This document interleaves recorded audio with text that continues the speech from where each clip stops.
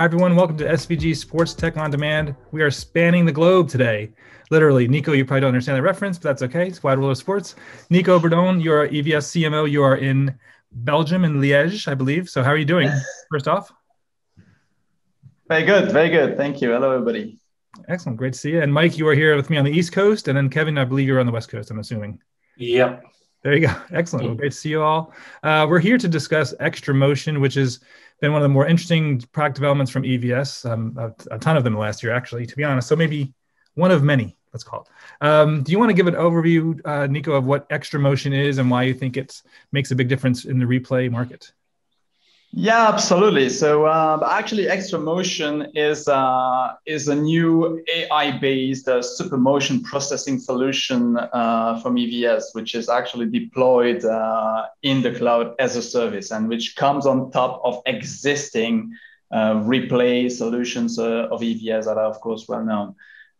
The objective for us was to introduce, as you know, we're always trying to find ways to enable our customers to go a little bit further in the way to enrich their live storytelling with different types of replay solutions. And actually, the XtraMotion is relying on the EVS, what we call the VR Mind, which is the artificial intelligence engine, which relies effectively on a methodology of deep learning based on an algorithm developed by our team here in Liège, which enables to integrate intra frames in a feed that is coming from a normal camera feed or any types of file video content to process it in the cloud and actually create a super motion sequence that can be made available in a few seconds to the replay operators that's available for the live story. Absolutely.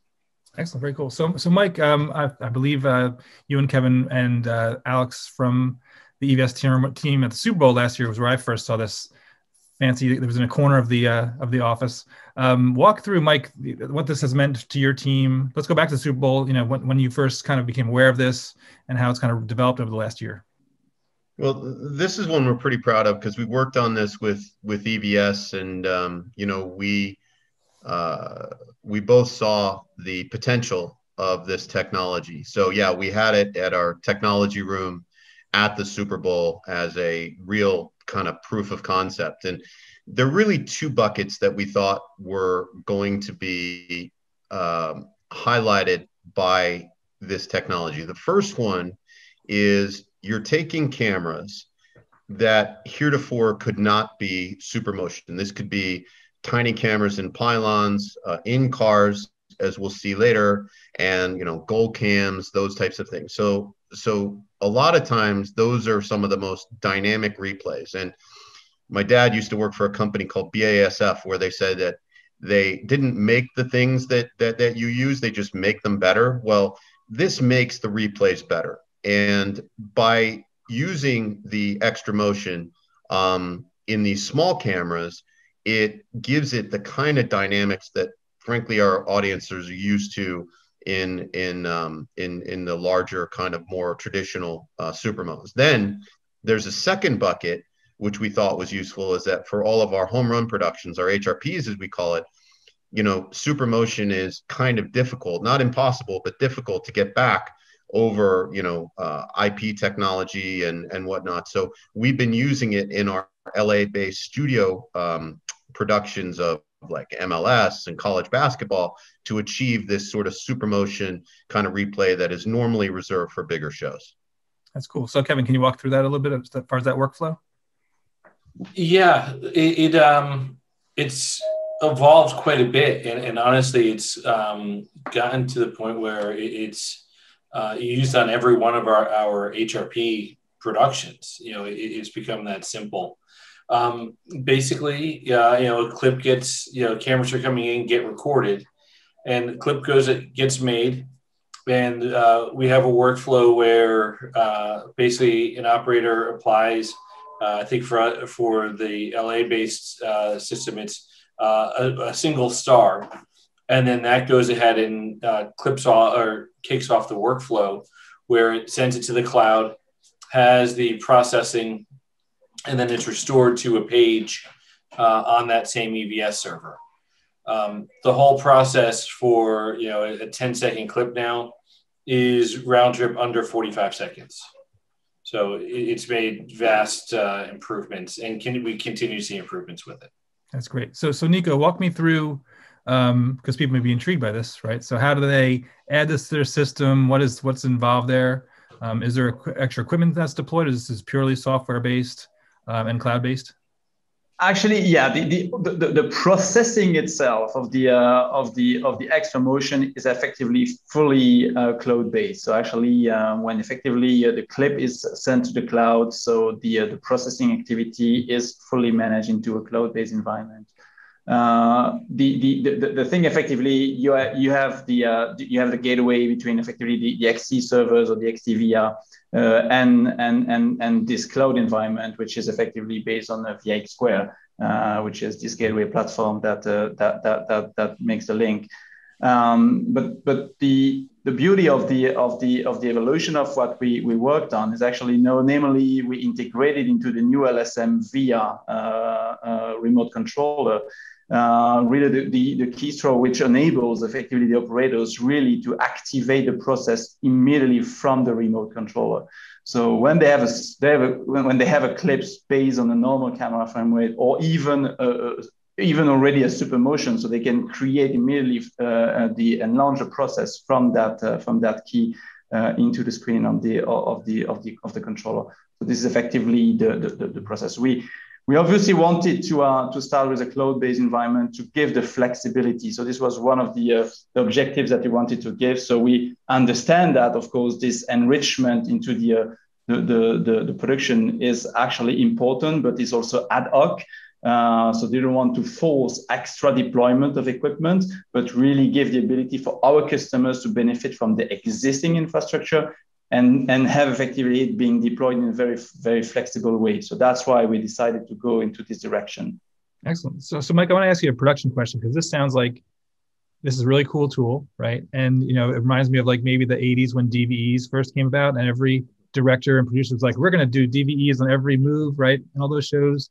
So what's been the reaction from the producers and the directors as far as, because I could see them being like, we want to use this all the time on, so how do you kind of do you have to rein them in, or do they really understand the process and what this means? I do they understand the process? Unsure. But the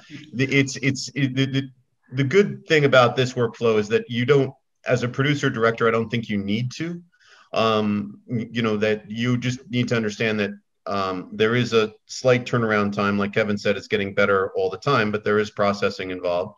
Usually good is a sort of a second replay, bump to break, like that kind of thing as well. And, what we find in NASCAR, where you get the types of clips that, you'll see that we had a great one in Talladega where Joey Logano kind of was in a nasty crash in turn 3 and kind of went over the car of Bubba Wallace. So the camera itself was a visor cam that he had on his helmet, and you literally see the car go over. And the replay was extraordinary, even in regular motion. But then you put it in super motion. What happens is, and I was listening to the director at the time, was just like saying, okay, slow, slow, slow, slow, slow. Now, normally in a 59.94 replay, you get a fair amount of motion blur. In this case, the operator was able to go as slow as they wanted to kind of examine exactly what happened. And that was a fantastic example of what XtraMotion can do. Now, the director didn't have to say, hey, put that in XtraMotion. I mean, although I have heard them say that, the operators now are getting used to the workflow such that it just happens, that they know that it's there and they've got it in their mind that, in a few seconds it'll be in their folder and they can, queue it up as a first or second replay. And then Kevin can kind of talk about some of the other uses that we found for it in MLS, right, Kevin, with the sort of the reaction and emotion shots also. Yeah, MLS for us is primarily one of those HRP sports. And, you don't necessarily have, the commercial breaks, you don't have, the bumps and that sort of thing. But what they were able to do is going into halftime, coming out of halftime, they're able to put together an emotion package which was all based off of clips that went through XtraMotion, all replays and reactions to the various things that happened. And it was really a different use case than we had seen before, but was still really compelling. It was one of those things that, it was like, wow, that really is a difference. This is enhancing the broadcast, which is what we're looking to do. Sure. And I guess, look at the World Cups, for example, obviously, HBS and FIFA, a lot of big on those sort of emotional shots of player reactions, fan reactions. So this really kind of lends a lot more, as opposed to saying we have to deploy these 5 cameras to get these kind of shots. Now they can really their cameramen can have a lot more, and women can have a lot more freedom, right? I'm guessing as far as what to shoot and how it gets processed. Yeah, I think what I would say the true testament to XtraMotion, one of our directors who does HRPs for us and then does local baseball, apparently called up EVS and asked for a license for XtraMotion. And they were trying to figure out, how did you even hear about this?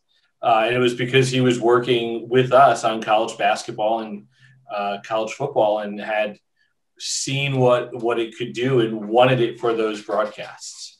That's cool. Yeah. So Nico, let's go commercially. How is this available? What kind of licensing is it? Is it on an event basis? Is it a monthly basis being sorted out still? So actually, so in the process of commercialization of the solution, so we are for the time being in the last phase of the launch. So the official launch is effectively expecting in a few weeks from now. So we work with a limited number of customers, and of course, Fox Sports has been the first one to deploy and experiment it in different environments, as it was mentioned by Mike and Kevin.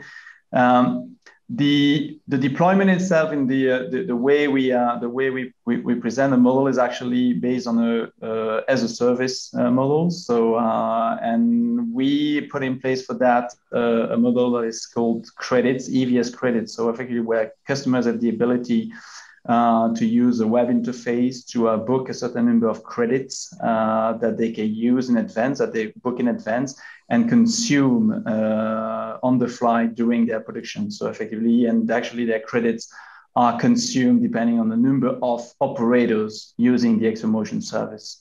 So this is actually the way, and it is extremely easy to, of course, predict, kind of anticipate the number of the usage you will have, but also the usage that you have done over a game. So which makes this kind of solution extremely flexible for our customers. That's great. Well, gentlemen, thank you so much. Really appreciate it. Stay safe and see you all soon. Thank you, Ken. Thank you again. Bye-bye.